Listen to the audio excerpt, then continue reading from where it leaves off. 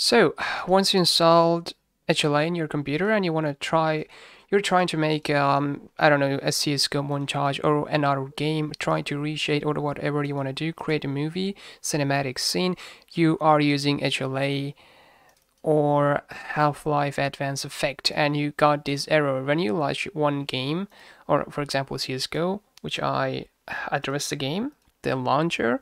So I launch it and I get this error which says the injector like this is not running. It says me, yes, I'm going to read it for you. Injector.exe blocked, probably because of antivirus, or the file is in zip and it's not extracted. But it's done. My antivirus is fine. There's no zip file. There's no injector file in this folder, in setup folder of Half-Life Advanced. So I searched up in internet and I found no way to fix it.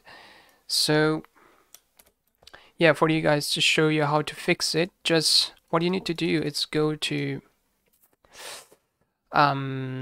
just write Half-Life Advanced Effect like HLA, and you go to the website and just hit the latest version, and don't download this exe version, just download the zip version, and yep, you're done. Just open it and extract it in a folder. I've already done it there, so I'm using it like that. Just go to your HLA folder or Half-Life Advanced shit. You can go through the developer and custom loader, or you can go through just launch CS:GO and you must be fine. Let's test it.